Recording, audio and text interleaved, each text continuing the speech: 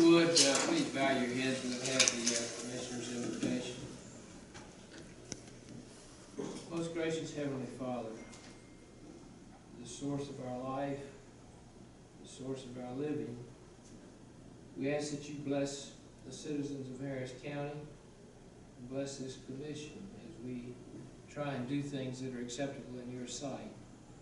We are so appreciative, O Lord, of the beauty of the county in which we call home, and of all of the good things that happen here. We thank you for those who volunteer for charitable things in all sorts, those who do volunteer work for the county, as well as our employees who work tirelessly to perform good service to their fellow citizens. We ask, O Lord, that you be with all of us, bless us, keep us, and help us to do your work. We ask in Christ's name. Amen. I'd now like to call on Juvenile Court Judge Joey Loudermilk, former commissioner, to lead us in the Pledge of Allegiance. I pledge allegiance to the flag of the United States of America and to the republic for which it stands, one nation, under God, indivisible, with liberty and justice for all. Thank you.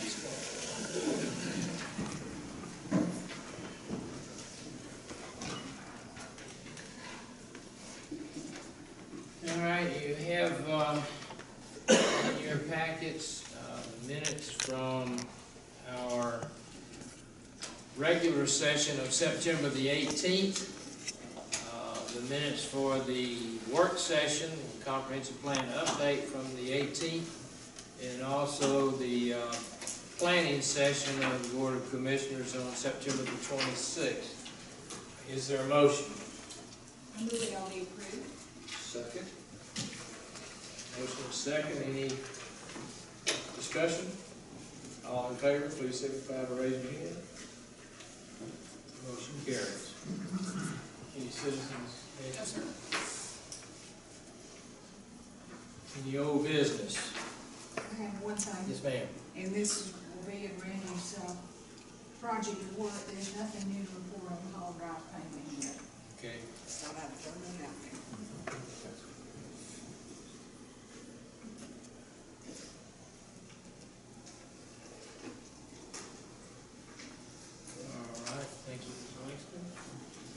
New business. On the agenda was Belva Dorsey for Enrichment Services Program Update, and she was not able to be here tonight. So we then skip to the next one, which is the bid award for the airport entrance road. Alan? Mr. Chairman, Board of Commissioners, this was a budgeted item in the current budget under the airport department to pave the access road to the airport. So bids were requested. We did get 3 responses in. You can see those in your agenda items. Bids have been reviewed and evaluated by PON. They were here today to give a presentation. The funding, the low bid was $439,867.74. It is slightly above what was budgeted. $325,000 was budgeted. But due to petroleum price increase, asphalt price increase, and workman increases, that was somewhat expected. So the overage of about $115,000 will also come from T-Splost, because this is a budgeted project from T-Splost. The contract will have 90 days to complete, about late December. If everything goes well, we have good weather. And we have Hugh Weaver here, Vice President of PON, Christine Schultz, Project Manager, to answer any questions the board may have on this particular project. Hugh, is there anything y'all want to say in particular? This project is important because right now the road is a gravel service road, and this will put an all-weather surface on it, so it is usable in all conditions. But more importantly, it will reduce the migration of gravel from the roadway surface to the airfield, where gravel and aircraft don't mix very well. We've had some damage done to some aircraft as a result of gravel, so this is a very, very important project for the airport. questions from commissioners? Is there a motion? I'll make a motion that it be approved. That it go for Piedmont, from Piedmont. Motion to approve, is there a second? I'll second. Include authorization for us to sign. Make sure. All right, any discussion? All in favor, please signify by raising your hand. Motion carries. Okay, the next is, also deals with the airport and pond. Randy, is anything you want to say on that one? Yes, Mr. Chairman, Board of Commissioners, again, this is a related process. It is recommended that we approve task order number 8 with Pond for them to supervise the construction of the airport access road, to make sure the entrance road is built per their design, to answer questions from the contractor, approve pay requests, have the pre-construction meetings, the final construction meetings, make sure all the problems are done and solved and there's no issues. So I'm recommending that we approve task order number 8 for $44,948 to make sure this road is built properly and improve the design. These funds from TISA also.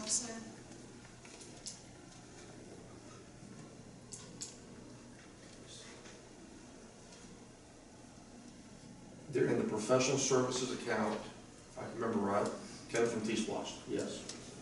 There is no GDOT funding on this project in any form. It's all T-Splosh. All right, is there a motion? I move we enter into task order number 8 as before us. Is there a second? I'll second it. Discussion. And both these projects should be done in the next 90 days. So by Christmas, we could be running on a nice paved road. Okay. It's too cold. That's supposed to be right. Authorized vehicles. Only authorized vehicles who have a code to get past the heavy security gate As of today. as of today, because phase 1 has been completed as of today. Yeah. All right, any other questions? All in favor, signify by raising your hand. Opposed? I did, okay.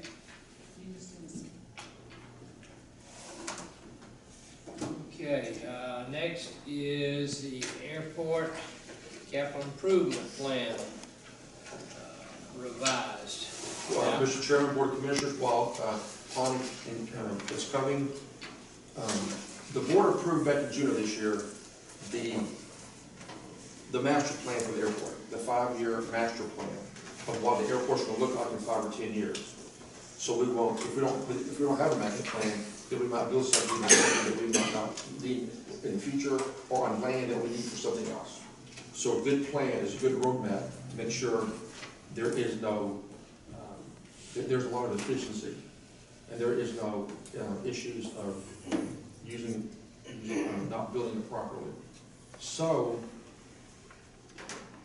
contained within the airport master plan is a 5-year CIP. It was approved by the board in June, but it was really aggressive, and in my opinion, going through the budget process, unaffordable. So PON has gone back, revised the 5-year CIP in order to make it affordable and make what we need in the time frame that we need it. So I'm going, with that prefacing, I'm going to give it to the airport experts. Thank you, Randy. And as you put so eloquently, the master plan is where we assess the existing conditions of the airport. We forecast using some buffalo hide and bones and crystal ball what the needs are for the future for the airport, what improvements need to be made, what maintenance items need to be done to keep the airport functioning. That develops a list of projects.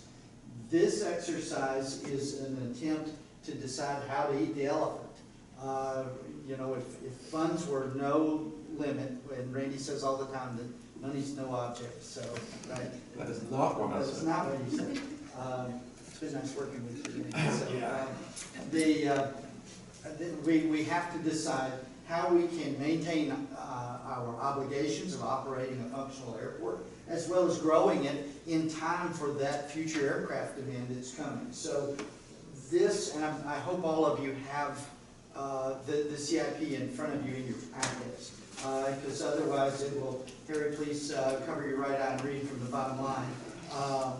And I will apologize to both Jim and Randy, because you've already endured this once at the airport committee meeting, so it's a bit recycled. But this is the list of projects that are in the forecast 20-year airport master plan.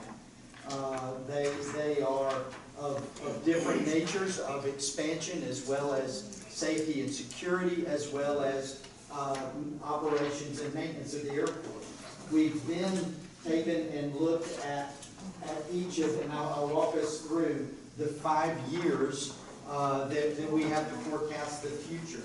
The state asks us to prepare this so that they can prepare and position for funds, that we, the county, can prepare and position our budgets to accommodate these projects, as well as seek out other grants and funding sources so that when the time comes, we have the ability to work on these projects.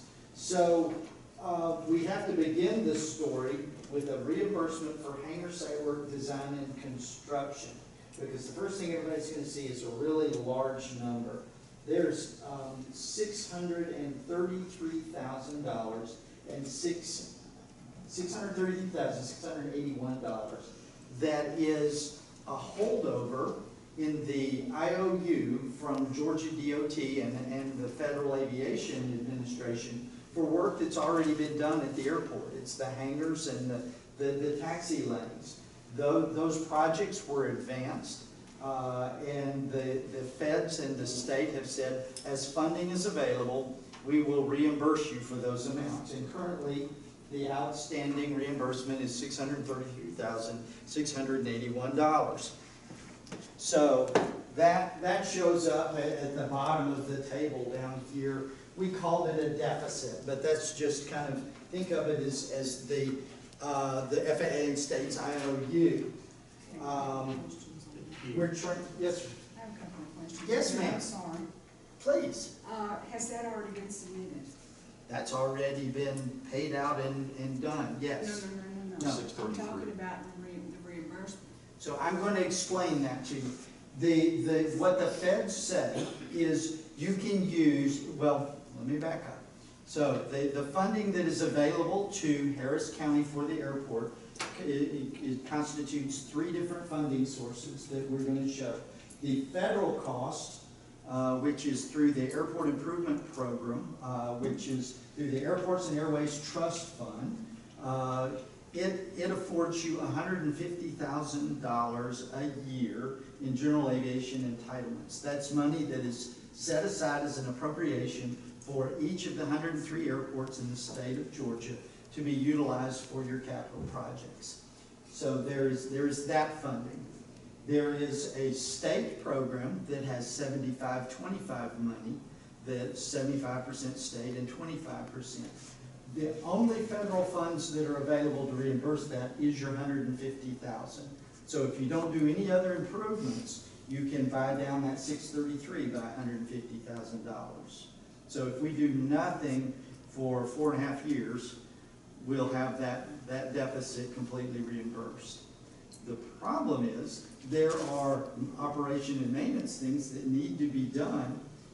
There are expansions to accommodate growth that need to be done. And so this is a plan on how do we work toward getting that reimbursement done, while at the same time fulfilling obligations. An easy one as an example is we have item number 10, remark runway and apron, and the, I'm looking for the crack seal project. Help me out. 11. So there's an existing taxiway that we are under an obligation that, well, we took federal funds to build that taxiway. We have to optimize its life. So resealing the cracks and keeping the surface in good condition is something that we agreed to do as part of the grant assurances. So that's something that's time sensitive. We can't just put it off 5 years. So we're trying to come up with a plan that works its way toward getting that reimbursement while. Has it been, what have you done toward receiving anything? Well, you are entitled to $150,000 a year. I get all that. Yes. But that So- 633 has been approved for reimbursement. Yes. But- We're waiting for the funds to come in, But that's all been, so that's all been, approved okay. by the Yes. feds. So that's been approved. So Yes. we will get that money. Yes. We will get it. The question is when. Okay, that was gonna be my next question, any idea? Well, what they tell you is, and I'll try to use an analogy, if they had 150, they say, here's $150,000. You can either use it for a new project or put it to pay down what we've already owed you. So any additional work we do delays that reimbursement of the ultimate 633. Hence, back in June, the schedule was too aggressive, too many projects, It front-loaded the county and carrying then in a front load of the county to force the county to advance county funds to get reimbursed later, where we're already $633,000 in the hole waiting for reimbursement. Hence, the less aggressive schedule targeting only needed maintenance, i.e. crack seal and finish the fence project. And then to go even further, because Hugh and I have gone over this over and over to whittle it down for affordability. And in the year 2020, which is next fiscal year, there's nothing on the schedule to do. so that we can To catch back keep- up to on catch that back next allotment of 150,000. Is it possible to go through, and I don't have, y'all may have, a copy of the one we approved in June. Is it possible when you go through here that you can tell us what has been, because I have no idea. Yes, ma'am. What was on the one in June. There's no possible human way that I could remember. So if you go through here, can you tell us what's been pared down? Let me qualify. We haven't pared down as it relates to removing any projects that were in the master plan. We've just reorganized them Pushed them to future years. when they are Okay, done. can you tell us that? when you Yes, go ma'am. So, and that's part of this. So what you see here is, this is fiscal year 2019. This is your fiscal 2020. This is fiscal year 2021. And when we get out there, we've got fiscal year 22, 23, 24, and then 25 through 27. So basically, it had everything really in the first 3 years, this total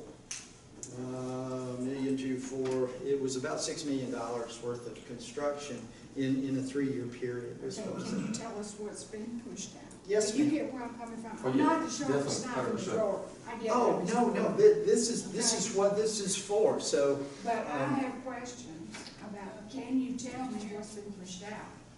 So, From the one in June. We're gonna take a break in a minute. yes, sir. All right. Go ahead and answer that. All right, so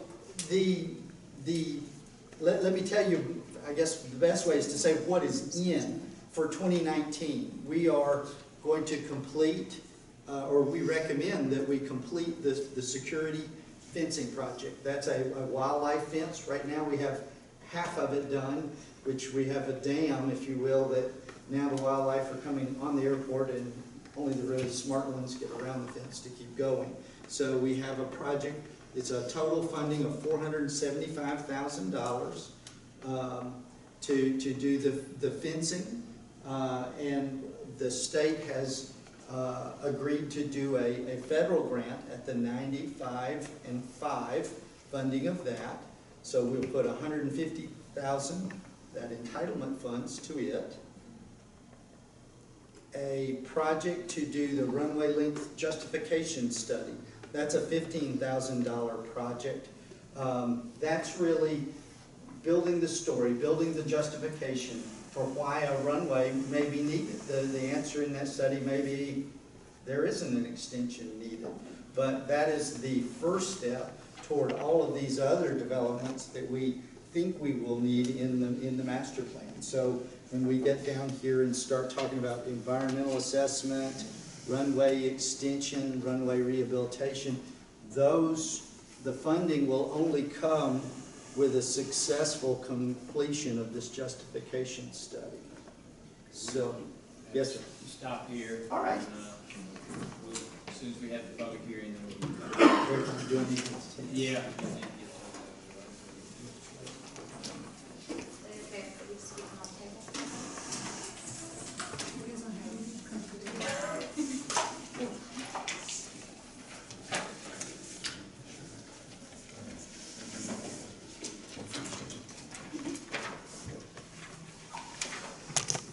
Okay, it's now a little past time for the 7:30 public hearing. If you would, while I'm going through this, if you would complete your conflict of interest forms, pass them to your right, please.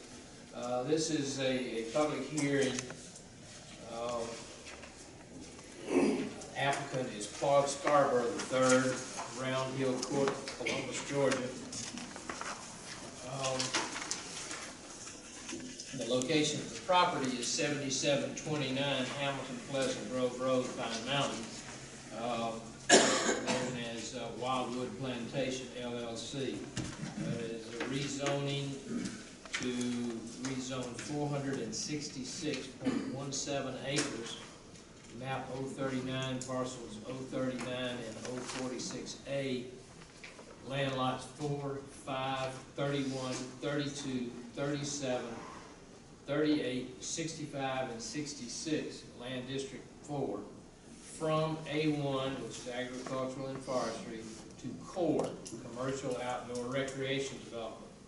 Present use is agricultural, farming, timber, and leisure. The proposed use is recreational, hunting and fishing, possibly minimal lodging. Planning Commission recommends approval with conditions. Condition 1, to allow commercial hunting and fishing. Condition number 2, to allow up to 6 bedrooms for lodging. Condition number 3, not allowed commercial skeet and trout. And condition 4, to have a 400-foot vegetative buffer around the entire perimeter of the property. The staff recommendation was approval with conditions. Number 1, a 100-foot undisturbed vegetative buffer around the perimeter of the property. And number 2, limited to hunting, fishing, and minimal lodging as requested. With the core zoning, anything that has to happen, that happens there, does have to have a special use permit. So that is the application, which I have now read. We will then hear from the applicant or his or her representative. Then we will entertain comments by individuals in favor of this application. When all of those have been heard, we will then hear from comments from individuals in opposition to the application.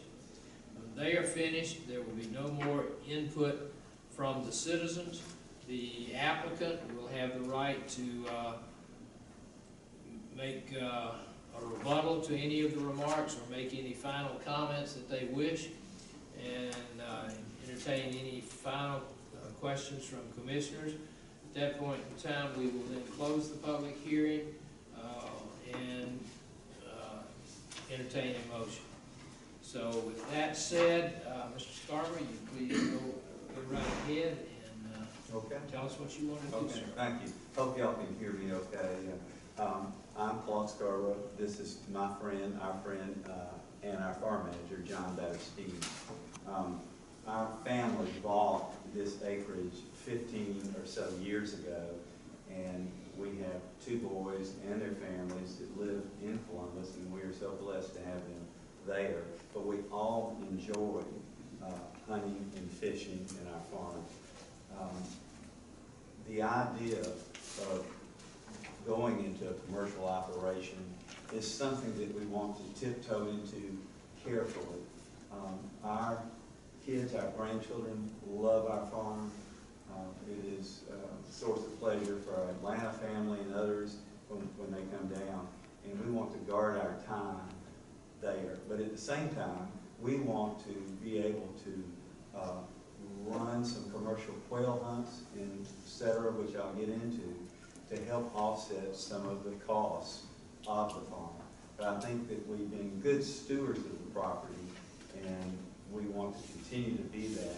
But we would like to open it up for some commercial endeavors, which would be our desire to have some commercial quail hunts, some pheasant tower shoots, along with fishing and other passive activities. Our kids too, we do things. This weekend, this Saturday, we'll have hopefully 100 or so of our church families out to have some fishing fun. We've done Young Life tower shoots, raising money for the middle school ministry of Young Life. We've enjoyed that for 9 years, doing that at our property. And recently, because we have not had commercial insurance, have not needed it, and Young Life has got a new CEO from the corporate world, they have required more of me than I could deliver, and I'm thankful that my friend Joey Loudermilk has built a tower at their farm, and they're doing that now. But our kids care about others, and they would love to see us perhaps do some things like some wounded warrior hunts and so forth like that.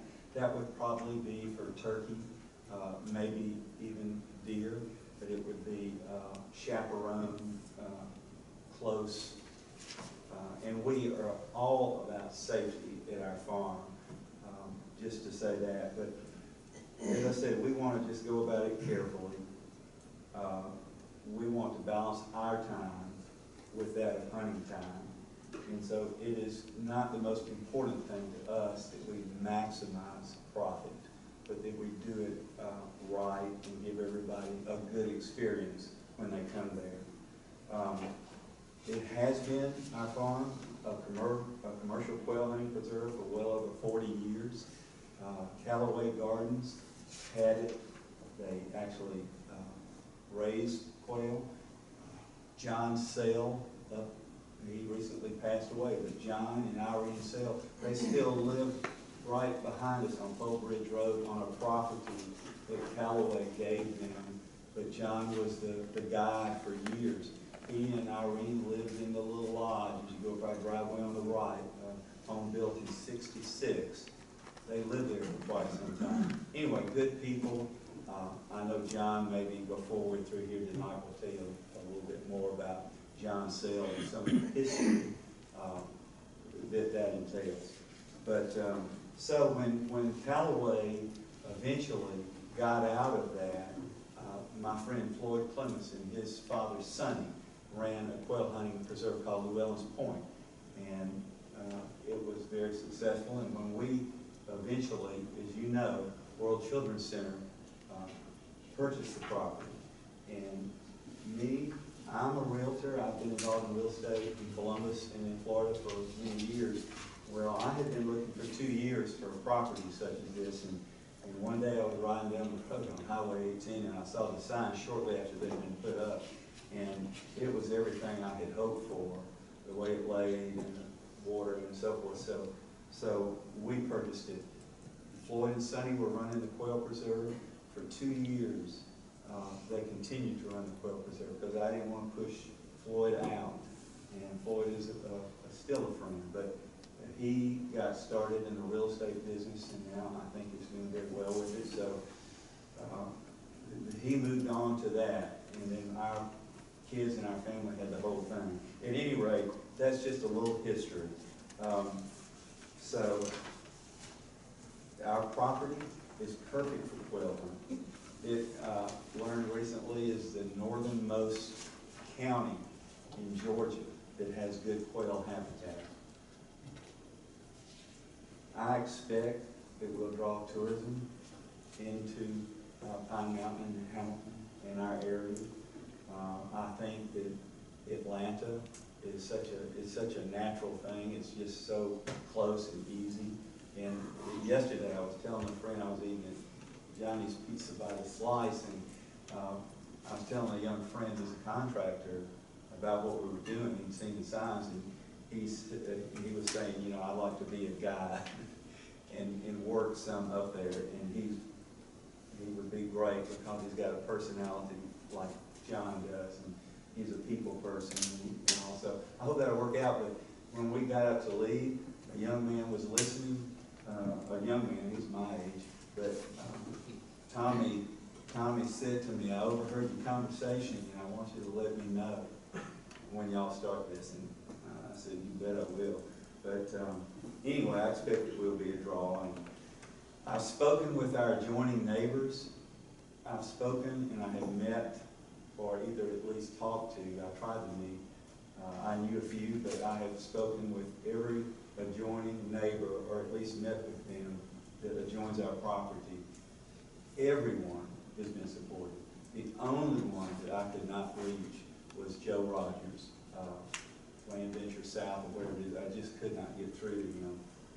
As you know, he owns a gun club and much else. But every neighbor has been supportive, and I think that y'all find 6 or 7 letters of support from our neighbors. So, in addition to the commercial activities, I mentioned we do some pheasant tower shoots and perhaps some deer for wounded warriors. But we will do, to give you an idea of the traffic, I guess. Floyd we have 466 acres, and tonight I'm going to ask that be amended to 464 point something, because we need to carve out our kennel, and that will stay A1, and the rest of it will be core. So that is an amendment. We all should have copies of the survey. But I will say, to give you an idea, Floyd Clements, when he was on our property, plus it's 106 acres on the north side of 18, we're only concerning ourselves with the acres on the south side. But when Floyd had the property, and I know because we were out there a lot, and Floyd guided us many times, but he would run sometimes 6, 7 hunts at a time. And, you know, there's a little bit of traffic there. It was never, I ever thought, too much. But I feel like what we want to do, we're not using the north side. I think the most we would ever do at one time would be like maybe 2 hunts, 2 morning hunts or 2 afternoon hunts. But you're talking about, even if everybody brought their own automobiles, you're talking about 4 guys coming up there. Now, like this weekend with our church, we'll have some more people. Tower shoots, we have maybe 6 tower shoots a year, say. And if we do those paid tower shoots, we could do 28 hunters, and that would be it. And I don't imagine that they would all come in separate cars either. But as far as impact on our roadways and all, I don't think it would be a big deal. And even our tower shoots, when you're shooting 12-gauge shotguns, we insist that they go no lower than 5 shots, so the shot does not carry far. And of course, we make sure it's safe, eye protection, and so forth. Let me see. Traffic impact I've spoken about. I will say, Chad spoke to you, Susan, I believe. He used an arbitrary figure of 400 feet buffer, vegetated buffer. We would like to reduce that to 100 foot. We will have, no foot. We have plenty of vegetated buffer. We have plenty of it. But our barn would be within that 400 foot limit. And, you know, so we would like to ask for an amendment on that from 400 feet to 100 feet. And let me see. Other than that, you've got a survey of our kennel, and we carved out 2 acres which would reduce the total area we'd like under cord from 466.17 to 464.17. And in addition to that, I know y'all have plenty of questions, but in addition to that, we were made aware, and we will certainly comply with the special use permits for hunting, fishing, lodging. I have looked into a little bit about what would be required for lodging. The little house as you come up our driveway from Hamilton Pleasant Road on the right, built in '66, it is a funky floor plan, and it's not any place I'd really like to put a guess, but we have a plan that we could convert that to a 3-bedroom, 2-bath, and it'd be kind of nice, and it's kind of attractive anyways, it sits up there. But, so we'd like to one day, when we feel like that it is showing some sort of profit, spend the money on bringing that up to speed and having lodging, because a lot of our guests would like to come do an afternoon hunt and spend the night. We could cater some food in, and they could do a morning hunt. And that's just how a lot of people work. So we hope it'll attract families and so forth. Chad, and when we went before the Planning Commission, he said, let's keep it at 6 bedrooms. And Chad, I would also, y'all, I would like to ask y'all to consider 8 bedrooms instead of 6, and I'll tell you why. If we do lodging, and we may carve out an area in the future for a cottage, and if we did that, we think we could have possibly 4 people here, 4 separate bedrooms here, and bedrooms here, where hunters could come up like men and have their own bedrooms. Because typically there's 4 hunters that go quail hunting, and we just think it would be good. And so we just ask you to consider, if this passes, that y'all would do that for us. At this point, I know y'all have some questions, and just love to hear whatever. I just have one. You mentioned the special use for your hunting and Yes. fishing, but you're aware that you need the special use for the kennel also. I forgot to say that. Okay, I just wanted to make sure It is you here understood. somewhere. That's a It's- separate yeah, process. Thank you, Becky. Yeah, it is here, and absolutely we do. And I need a business license and all that stuff. We will do. Thank you. What was the reason in the initial application that you requested the 400-foot buffer? The 400-foot buffer? Yeah, I was just wondering why the, Well, Chad was the one that just kind of sent that out arbitrarily. I believe it was on your application, wasn't it? I've just got myself confused on what it was on. I think what ended up happening I'll let John. is I've created a wooded buffer around the property, so when you're driving, say on 18, you can't see into it, because quail land is open. And though we hate it, there's always, potential poachers and things like that, so we'd like for them not to see into the property. In addition to just having protection for shot and stuff like that, just traveling out. So I had said that the minimum we have on that boundary is 100 yards, and so which is 300 feet. And I think, Chad, I'll let Chad speak for himself. I think, he had thought I said 400 feet, so I think it's been miscommunication, but I think that's what ended up happening. Just curious. Yeah, We just like to provide protection, for us and for other people. So Well, I think that's the point. yeah.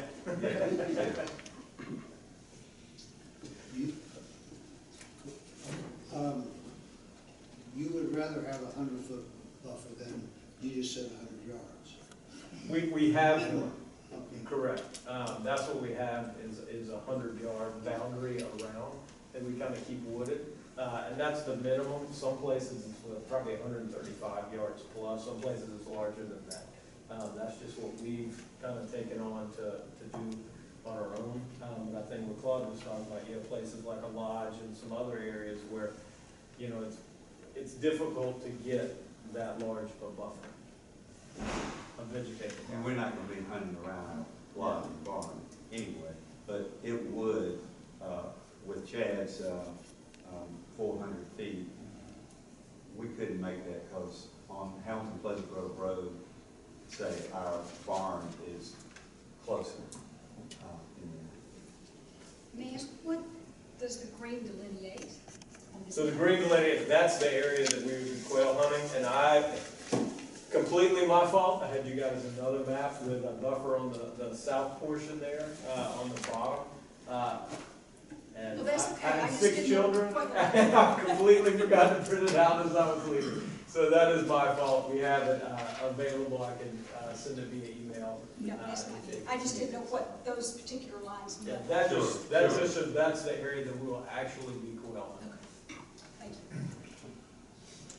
you. All right, are there any citizens here who wish to speak in favor of this application? Yes, sir. Please come forward and state your name and your address. My name is Dick Vogel, and I live at 8705 Georgia, Highway 18, 2.2 miles from the proposed operation, and I've lived there about 20 years. I've owned the place for about 25 years, and when I was growing up, the Callaway Shooting Preserve was a great attraction. It could be again, and I think that the proposed project would be good for the county, in terms of traffic, sales tax revenue, more C-SPOS money, and I don't know how much it's going to generate in other ancillary activities, but should do some. But I've known Claude and his family for a number of years, church-going, experienced Christian folks, matters to me, and I think they'd be good sponsors for the proposed project, and I would recommend approval. Anyway, thank y'all. Thank you, Mr. Vogel. Anyone else wish to speak in support? Avery? I'm Hal Avery. I live at 2170 Avery Road, Mountain Mountain. We have a farm that's about 3 miles from this area. We use it privately in the same manner that he's intending to use his commercially. I don't think anybody could possibly have any sort of objection to what he's planning on doing. I certainly don't. And nobody's ever objected to me doing what I'm doing. So I recommend it hard. I think everybody needs to try it. Thank you, Mr. Avery. Appreciate it. Yes, sir. My name's Richard Stevens. I live probably the closest neighbor. I'm about a quarter of a mile down Pole Bridge Road. I have no problem with this as far as my residence. I don't think it'll make a big difference in traffic. But I will admit, I got a little nervous when you said 8 bedrooms and talking about people from Atlanta and all that. You know, that's not my idea of what it was. And having said that, I've known this man a long time, and I know he's a man of integrity. So if he says it's going to be a small deal, then I'm all for it. Thank you, Mr. Stevens. Anyone else wish to speak in favor? Mr. Joe and Alderman, 1186 Mayor Road, Elmsley. Mr. Chairman and members of the commission, I've known Paul Scarborough for a long time, and I agree with what Mr. Stevens said. He's a man of integrity. I have the utmost respect for him and what he says he's going to really do. I have been hunting on his place a number of times. I've seen the way the land is treated and how the land is managed. He does an excellent job with that. And the plans that he outlined as far as quail hunting and that sort of thing. I've been to a number of quail plantations, particularly in South Georgia, and his plans are consistent with what a lot of quail plantations do. So So, like I said, I've known Carl for a long time, he's a good man, and I urge approval of this application for the core zone. Thank you. Thank you, Mr. Loudermilk. Anyone else wish to speak in favor? Anyone else? Okay. Is there anyone here that wishes to speak against? Yes, ma'am. I sort of wish there was an in-between for and against. We went through this in the planning commission, I feel like I'm a fence sitter, but beg your pardon for people that heard me at the planning commission. I'm gonna kind of just go back through my notes, and I appreciate everything that you can bear with me. First, I want to thank the county commission. Oh, I'm Debbie Bailey, I'm sorry. I currently live at 9060 Highway 315 in Catala, Georgia. However, I'm in the process of building a home a little less than a mile on Hopewell Church Road around the corner from this property.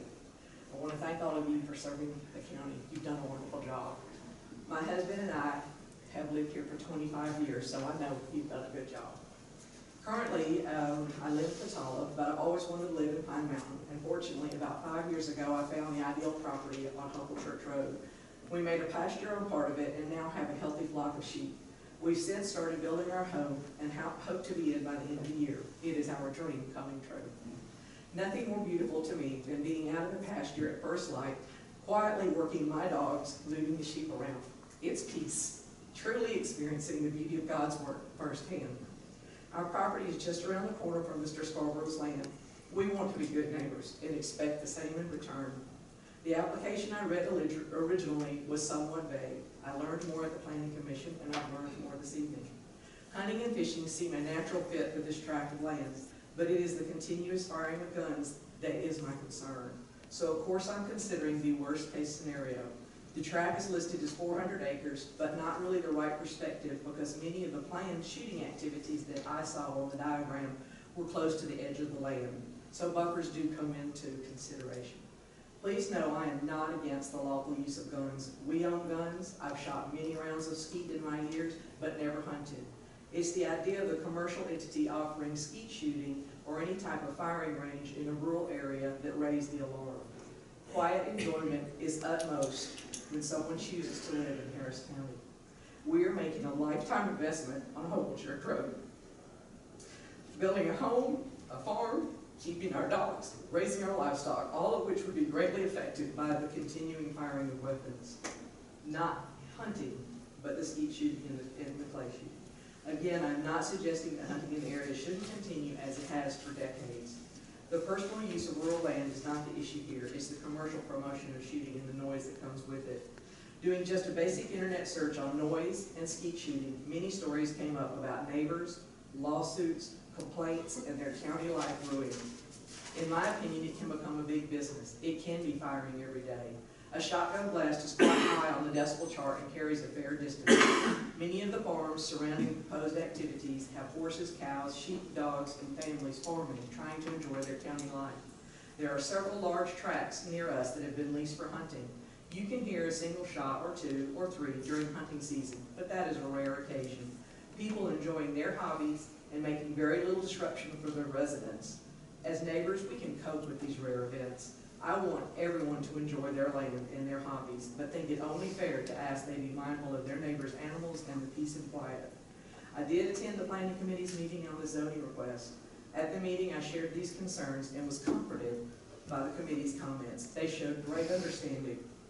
I believe they stipulated something to the effect that there was to be no commercial skeet or trap shooting and that the buffer would be a minimum of 400 feet.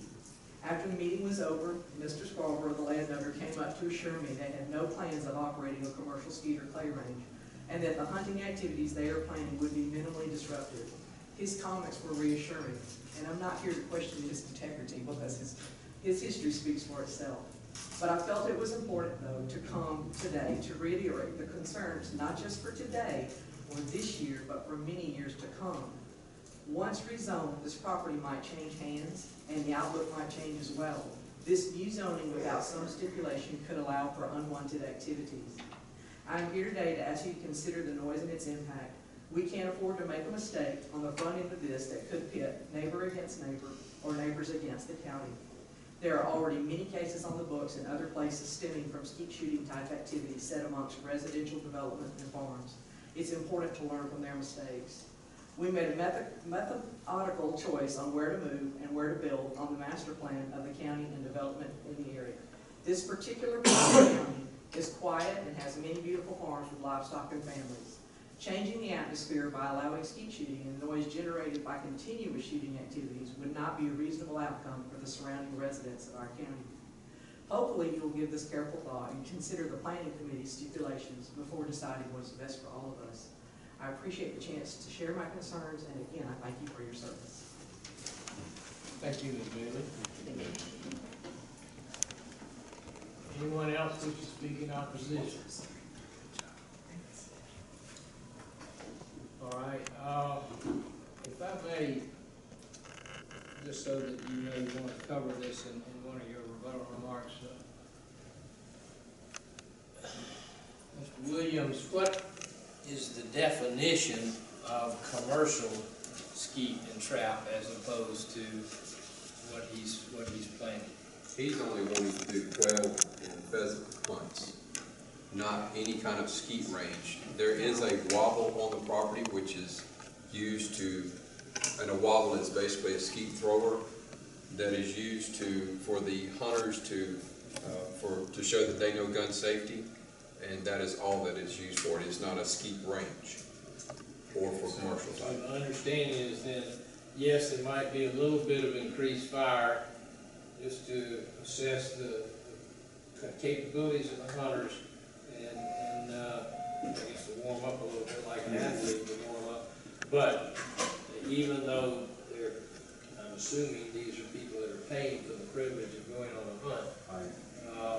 So it is commercial if you have some of that, but it's, I worry a little bit for, we may have an understanding, but for the future, what is the difference?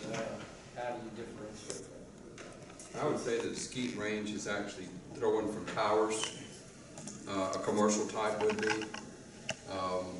It doesn't necessarily have to come from towers, but you're talking about usually stations and actually lanes would provide the shoot for, if it was for either for skeet or sporting clays are different. They actually come from towers, and they're usually stations throughout the woods, which he's not doing that either. And trap shooting is another one, and I know nothing about trap. Eric, could I? Yes, sir. Yeah. Well, I mean, just turn it over to you now and make your that remark in any of your closing remarks. Thank you. Callaway Gun Club, for example, when they had the range, it was a skeet shooting range. People had memberships there, or you could go and you could pay to shoot. That's not what we're talking about. As far as the wobble trap, we have a wobble trap, and we also have another skeet thrower closer to the kennel, of course, aimed into the woods, that the boys and we and our friends would enjoy. Not all the time, but we would enjoy it. But as we went into the idea of a fundraiser for the middle school ministry of Young Life, we started, everybody had to shoot at the skeet. They had to show gun safety, and that's the idea. People like to warm up a little bit before they shoot, but the important thing is we get to look at them and just see. And we haven't hesitated before to pull somebody out if they are not being safe. But the whole idea is of it, everybody just kind of wants to, and not everybody does, but we want to see, we like to see them handle the gun. And How many times? Pardon? How many times do they shoot? Probably a couple. Yeah, usually it's about 3. I mean, we only are allowing over-unders just because of the safety of continuous cycling. Only 20 games. So that's 2 shots. Yeah. So normally they're like, oh, okay, I mean, you can tell if somebody can handle a firearm or they can't, so. So not 100 times? No, not. Oh, no. Not 100 times. I think the maximum limit is 4. I mean, cycle one and go, oh, if they miss one, they're frustrated, they'll do it again. But you know, we do not intend to have any sort of commercial tournaments or pay to shoot skeet or clays. And I've never even shot sporting clays, but I did go over with my boys and would occasionally go over to the gun club at Callaway when they were doing it. It's fun. But, you know, I can understand totally that's a constant noise. Commissioners, any questions? Any other questions? Yes. Wood? This land has been basically used this for 40 years. That I'm in favor of it. However, my concern, of course, is that what somebody does changes over a period of time.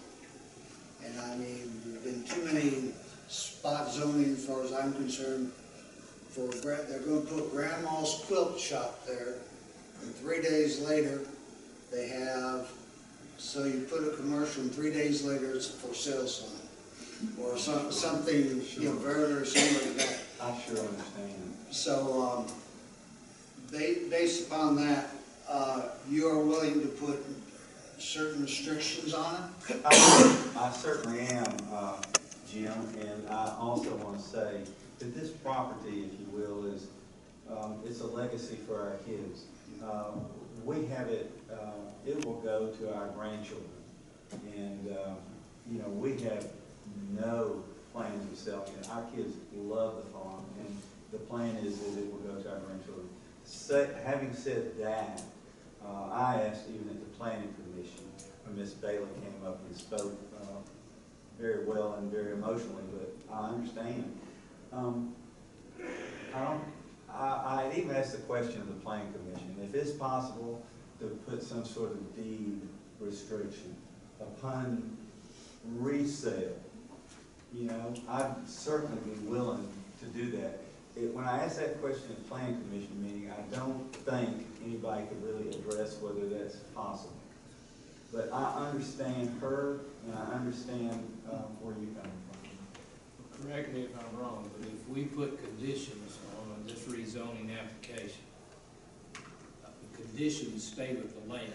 Correct. They do not, if you sell it, Sure. or whatever, Okay. it is still tied to the I land. feel like that's fair. And for that to change, whoever the new owner would be would have to come in and request through a rezoning or petition That to sounds like change a it. plan to So me. there is protection, That's once it's done, that it has to stay that way, unless they come in and prove their case. That's fine.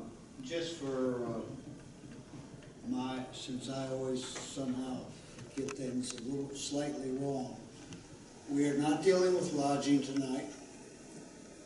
Or will we deal with lodging? You're dealing with allowing them to do certain, as a condition, certain numbers of bedrooms. May we choose to not address that issue and let it be brought just in, when they apply for special use permit? You can. Well, we could. To me, as the property develops, that may be a fairer way to handle it. Well, Martha, would that mean that all these signs that I put up will have to be stored and put up again? And it's just a lot of signs. Yeah. And if we could address that tonight, but Well, if I was I just don't thinking of want, giving you more latitude, but that's fine. Listen, That's you know. Okay. The commercial serving of alcohol is completely different. Y'all aren't acting on that at all. Okay, we're not acting upon that at all. No. Okay, you are, will you accept that no lodging can be for more than 7 days? No paid lodging for more than 7 days. I can't imagine that we would do that. I can't imagine that anybody, that we're not running a hotel. Well, that's just to prevent a hotel in the future. Sure. These type of things, more over, 20 and 30 years to those type of things. No artificial lighting. as far as, on the tower, or for no artificial lighting on the range. I guess you should. On the range? So you want any night fire? Yeah, Okay. yeah, no, Sure. night fire. I think that's smart. I think that's a smart move. I did want to say one thing, just while we're talking about night firing. It was Shooter's Valhalla that was going to open up at the Callaway Gun Club. Ralph told me that, or Edward. And I said, Edward, you're talking, from what I hear you saying, you're talking about training police officers in night firing of automatic weapons? And he said, yes. Well, John and I had the two principals. Edward shared to me their pro forma, and I called them immediately after leaving Edward, and we had them in my office. They were nice to come, but we listened to their whole plan, and we said, guys, it's not a good idea. Nobody wants even the thought of shooting through the night, and he's particularly talking about automatic weapons too. So we understand. And I'm in favor of a 100-foot buffer, because basically if you have a 100-foot buffer, you can't shoot. Well, I guess you could stand up against it. You can't shoot out. Basically, you're 300 foot from where you can shoot out. Right. Yeah. So that provides lots of safety as far as that goes. And those are the conditions I would like to see put on it. Of course, it be specified for the recreation, use of recreation hunting, commercial hunting, and fishing. And what about the commercial ski and trap? We're not going to do that. Okay, and no commercial ski and trap. Up to 8 bedrooms, What? up to 8 lodging rooms. Yes. No, 8 people. No? Rooms. I've done that too many times. Last fishing trip. 8 bedrooms, please. And our differentiation there, say you have couples that come, so say you have, we're running 2 hunts at once, there's gonna be 4 individuals on each hunt. If they wanna bring their spouses, hate to tell them that, sorry, you can't. We would really like to allow for that if it's possible. And then it'd be limited to quail, deer, and pheasant. Well, And turkeys. yeah, but I really think with deer, to be quite honest, I don't expect we'll do commercial deer hunting on our property at all. I feel like when I said deer in turkey, I'm talking about if we were to do something like a Wounded Warrior project, that would be, in my estimation, the only time that would not be a paid anything. I don't want commercial deer hunters on our property. I don't think it's a good idea. We don't have the sustained population to have that. Right. All right. Final remarks? No, thanks. All right, and then I will close the public hearing. And, is there a motion? I'll make a motion that it be accepted, that there be a 100-foot undisturbed vegetative buffer around the perimeter of the property, that the core zoning be specified to the requested uses of recreational hunting, commercial, hunting, fishing, and lodging of 8 units. That the lodging be no more for the 7 days.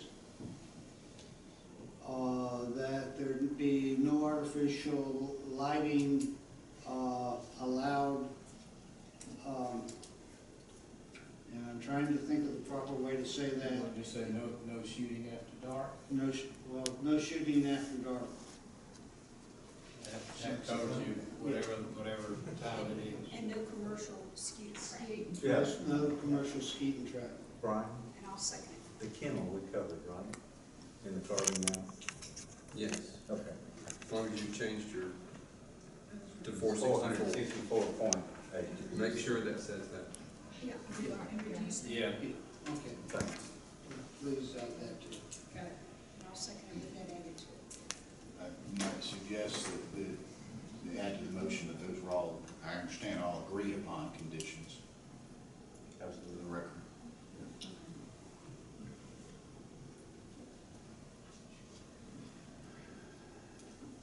All right, we have a motion and a second. Are there any other questions?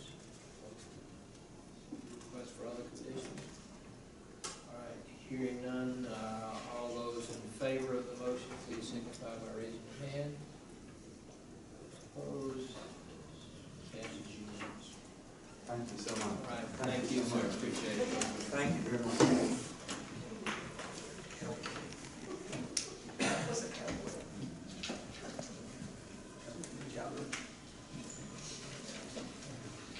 Ms. Bailey, I'm sure you won't have any problems. I'm sure you won't have any problems, but if they step outside of these, then you can certainly go forward with the nuisance. Yeah, is it better closer? Thank you. Okay. Mrs. Bailey, be sure to call the commissioner if you have any problems.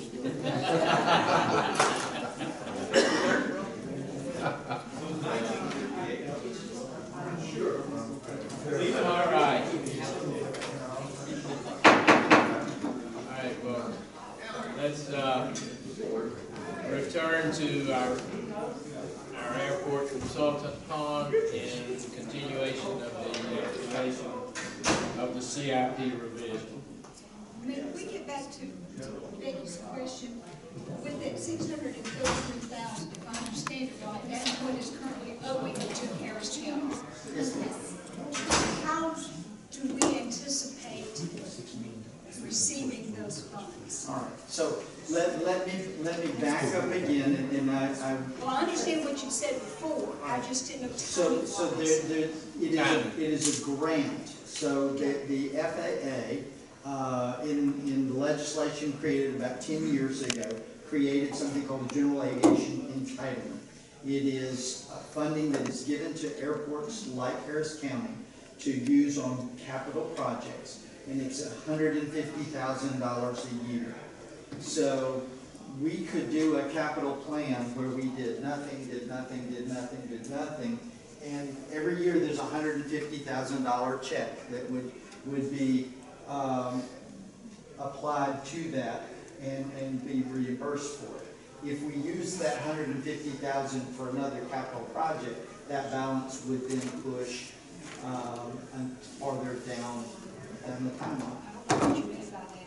So if I owe you $633,000 and I can either give you the $150,000 to pay back that project, but if you say, well, I want to buy something else, I want you to buy something else from me, so now I owe you another $150,000, and that balance does not go down. Yeah. So we get $150,000. Where do we get the money? The money comes from the government. I understand, but I mean, I'm just. $150,000. But if they owe us $150,000 a year, do we get a check for $150,000 a year if we're doing projects? If you're doing more projects, you're adding to the balance. Forget adding more. That's what's. We've got $633,000 that the government owes us. Right. If we do no other expenditures where we expect some reimbursement from the government, then it will take 4 years, 4 and a partial year, or into the 5th year to at $150,000 That's what has a year. accumulated that we have not received. That we have not because we've not had received. projects. So we have to wait for the years to go by, and each year we get $150,000. And there is some work that the airport consultant has to do to request that money, but since the projects are already approved, we're not waiting for approval, we're just waiting for the check. I got it. And I don't know whether that's a specific time each year, or whether it is due with our request to. Federal fiscal year starts on October 1, and there is a pre-application process. And this plan, the purpose of this plan is so that the state is aware of what we intend to ask for, so that they are prepared for those funding requests. So, let's move ahead, say October All right. 1. So has the request gone in for our $150,000 for this next fiscal year? Yes, it has, and we've gotten what is called a tentative allocation, or a TA, from the feds and the state, and they said, look, we're going to use, we want to fund the fencing project, we want to fund the runway length justification study, and the 3, 10, and 11. 3, The 10, pavement 11. maintenance. That's right, the remark the runway and the reseal of the taxiway. They are going to fund all three of those projects using the $150,000 that would come from the federal funds, plus funding at the 75-25 split out of the state funding, an additional about $90,000. So $240,000 Yes, will be coming, and now will that money be applied, you know, they considering we're paying for it in this coming year, or will they pay us first the 633 and what we spend here rolls forward? So this number that's down here, and if you remember, this is a timeline. What this is showing is a running balance of you're getting the 150, but you've done more work. So under this proposal, it would push it up to 692, but then buy down in the following year because you're not doing We're not doing anything. And then the following year, there'd be a very limited done, so it would buy down some more. So it really keeps running forward, and we keep getting 150,000 plus some extra for depending on the projects and the splits. Okay. So we're talking in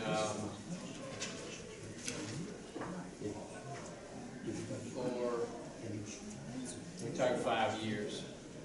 Well, actually, there's a whole nother, it goes all the way up to 2027. Okay, but you add some more. Yes, sir. So, the out years are where the major development for the runway extension and the expansion are. And commissioners, you know, we have not committed to those funds. No.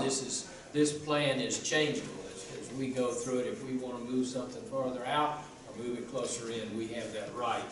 But it's just for rough planning purposes more than anything else. So if we get out in 4 or 5 years from now and we say, no, we want to completely be out of this, and then we can delay. Yes, and it was quite fortuitous to have the break because I was able to pull up the original plan so I can better answer your question. In the previous proposal, in 2019, the additional projects would have been a $453,000 expenditure. In 2020, it would have been an additional $761,000. In 2021, it would have been $1,760,000. In 2022, an additional $2.215 million. So it would have put a spending of $6.5 million in 2023. That's just too big a chunk. Only the 150 go against all of those plannings, or there are some additional funds or not? As I was talking about the runway length justification study, that is the key to all of these funds down here. If we can justify it, and we have the growth that we anticipate will come, there is something called discretionary funds that the FAA has that is based on number of airplanes, the demand, this justification will help that. Those funds will come into play. Right now, they're not. So we hope by investing here, we can achieve grants out there. All right. And as you mentioned earlier, this is a living document. Just because you submit it to GDOT on your behalf doesn't mean it can't change. Well, it gets revisited every year. And there may be a sinkhole developed, heaven forbid, in the middle of the ramp. And we have to add an unforeseen project that was unanticipated. So that we would have to adjust those timelines. So, you know, this is, we intentionally didn't laminate anything. In fact, I have markers if the discussion was, why are we doing something in 1 year versus enough? I think Jim got to see a lot of that where we were rebalancing both the project need and the available funding to manage that through this timeline.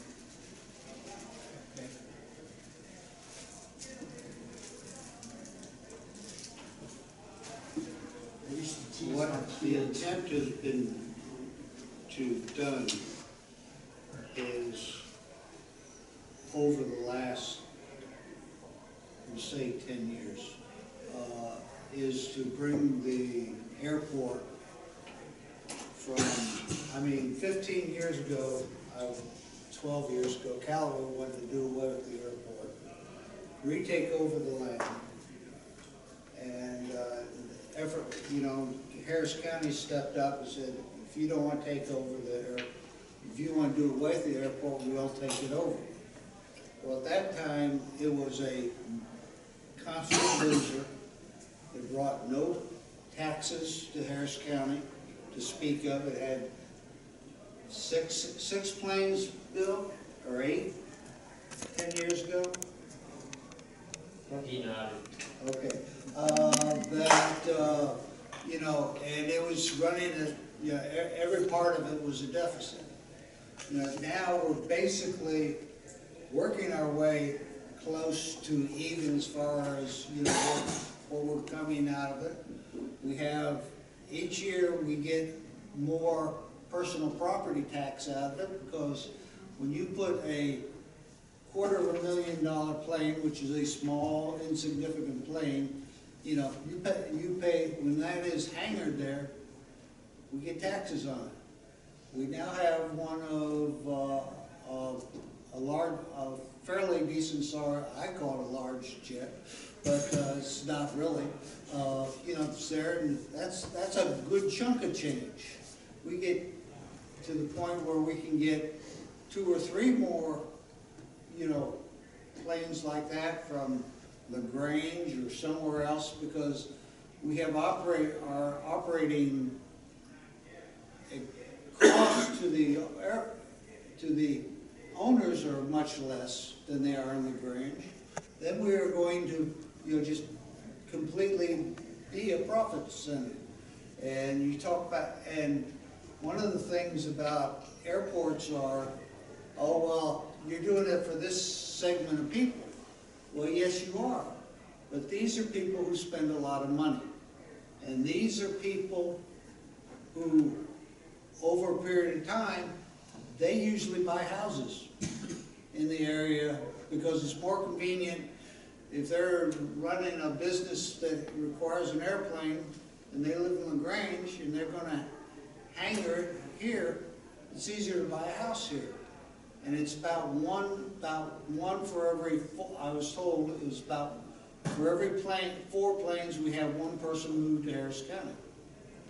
So, I mean, you know, there is an economic justification. You talk about, you know, what can we do to create economic development? This is one of the things. Does it happen immediately? No. But you can, if you watch each year, you can see we're getting closer and closer. So that was, some people have, the reason I said that was some people say, well, you hear a little, why are you spending money on this? And that kind of explains it so people do understand. So that brings me to the point of pushing these projects so far out. Is that detrimental to our economic development of the use of the airport? The intent is to find that right balance. There is both a sequence of the projects. We have to acquire the land before we can begin to construct. We have environmental impacts that have to be studied before we can actually begin moving any dirt. The detriment comes where you are constraining the growth of the airport, because if you have airplanes that are leaving because you haven't accommodated their arrival. So that is the risk. We've done in the master plan a growth trend, and so we can see. Right now, we feel that this is doable without doing detrimental harm to the potential for the airport. Yeah, and another factor, Susan, we don't have, I guess there is in there somewhere for another T hangar or something. Yeah. Yes, sir. But that is driven kind of by demand. If we get enough people on the waiting list, so we've almost got it full, then it's time that we might want to move that up and do it. So, I just think we have to keep that balance, as you say. I think you're right. We don't want to push so many projects so far in the future of that, we get back to that, that being a deficit. It's important to remember that things don't get cheaper as it takes longer. So the farther you push it, the more expensive it will When you get to, if we move ahead with the expansion of the runway to 6,000 feet or whatever, hopefully that's what, that far out it probably should be. That's a big chunk of money, but we still only get paid. There's some funds that come in, but still most of that is going to be then at the 150,000 a year. Given what we know, yeah. This is very much an under-promise, over-produce. Yeah. We hope that as things grow, we'll be able to get discretionary funds above that. But I think it would be unrealistic to promise that. Okay. Understand. So for 2019, the current year we're in now, that's budgeted, we're going to be doing the fencing phase 2. Yes, sir. Next year, when state funds become available. Yes. Okay? So there's no urgency there. As state funds become available in next year, next March or April, we'll be beginning phase 2. Yes. Okay? Just make sure everybody understands. And then acquire the property.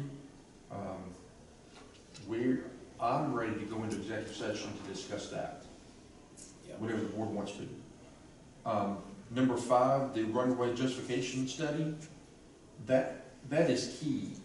Without that, nothing else flows. And the justification study might come back that we're not justified for an extension. Or it might come back, we're justified for 5,500 feet. Or it might come back 6,000 feet. We won't know until the study's done. But once the study's done, then once grant money becomes available, we're ready to pounce on those grant opportunities. Without the justification study, we're not ready. Okay. And then, by doing that study, are we then looking at moving the lengthening of the runway significantly forward? toward the west. No, I meant. Yeah, to the west. And 2, let me just, because if you look in 2019, we've got in there 468,276 for the airport access road. But that's not, I mean, it's local funding, so, but that's coming out of T-Splosh. Yes. So we really are looking at 214,000 on the local side to it, because we've already allocated that other. There are some due diligences that would have to be done. This number 9, the conduct environmental assessment, that is actually by federal law. There is a time process. It's a public notification, public hearing involvement through then. It looks at both environmental, flora, fauna impacts, cultural resources, environmental issues. So that would have to be done, and that's an 18-month process. So you can't just pull it up and say we're going to start moving dirt in 2020.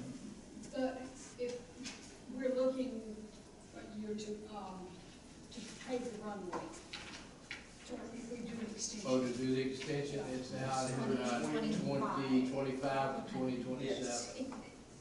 to me, it seems that it's premature to go ahead in the next year or two for something that far out. That there would be could be significant changes that they may have to be redone or updated to an extra cost. The environmental assessment. There is a timing to all of it. You're right.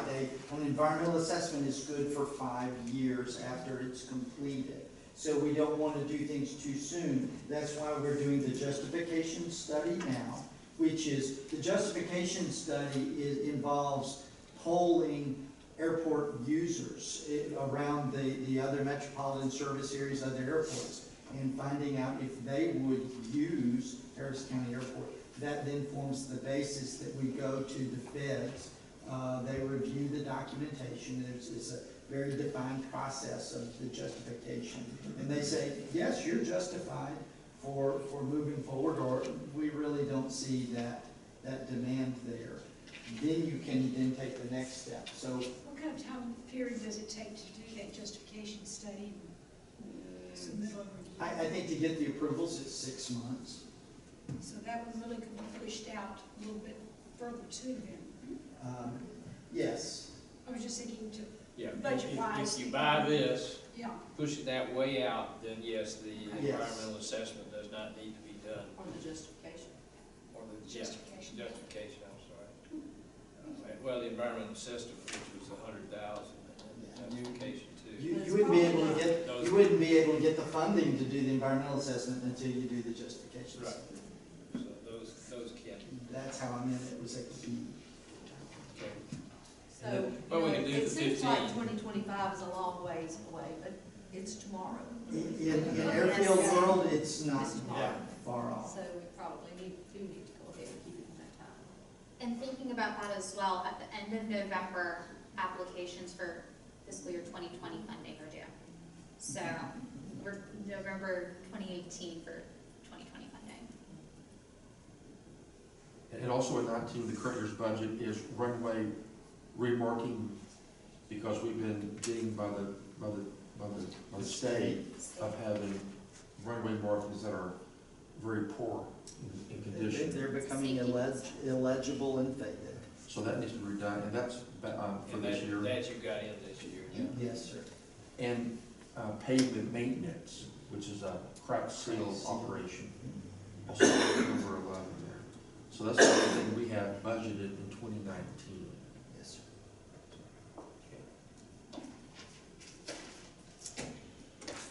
Very helpful. Good. Appreciate your work with this. It's hard to make numbers exciting.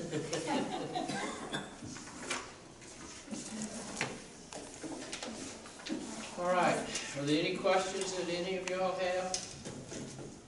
I'm sure there's some nagging little thoughts in the back of mine, but I think, is there a motion regarding this revised plan, master plan? I'll make the motion that we accept. I'll second. Got a motion and a second, any other discussion? All in favor, please signify by raising your hand. Motion carries. Any other new business come before us tonight? All right, Dowd. Project updates, I'll be brief. Number 1, the 2 animal control trucks are here. The boxes have been shipped. They'll be here Thursday or Friday. So by next Monday, God, we'll have 2 new animal control trucks. And then we're definitely need. Number 9, we're waiting for the ambulances due here March 2019. Number 12, the intercom and locking system of the prison. The bid deadline is October 22nd. Bid award is November the 6th. And completion in early March. Number 13, we're still waiting for the tractor and mower for public works and the airport. We've ordered off state contracts. They should have been here last week, but they'll be here this week, hopefully. It's a delivery issue. Number 16, a 911 center replacement backup generator. We're preparing the bid specs on that. Number 19, the 2018 LMIG of resurfacing Lower Blue Springs and Orange Mill Road. That is on bid. Bid opening is October the 9th. Board consideration October 16th. Number 22, restriping various county roads for safety issues. That's on bid opening is November 15th, board consideration November 20. And the Public Works Director has prepared a list of 33 roads that in his opinion need restriping. Do you know what the total mileage is? 45.9. Yeah, I was gonna say less than 50. Yeah. And we have budgeted 65,000 in SPOS, and we're getting linear pricing. So if we want to add a road, we can do that. Because we're, or take away a road to put in its place if we need to. So that's pretty flexible there. Number 26, Ellerslie Park. Construction has begun on that project, and the expected opening of the playground is November 1st. Number 31 has been approved tonight, the airport access road paving bid. Number 36, staff in-house is preparing an RFP for a new fuel vendor at the airport. Number 43, the comprehensive master plan. The next meeting is October the 16th. Number 47, the hotel motel tax increase from 3 to 5% has been completed, and all affected owners, registered owners, have been notified that it begins January 1st. The sign ordinance revisions, it should go back to the Planning Commission for review for the first reading on November the 21st, and board approval and consideration on December the 4th. Number 49, Daysol's reroute stream project. It's going very smoothly. Contractors are up there. They've had good weather, and they're ahead of schedule. So that should be completed by the end of this calendar year.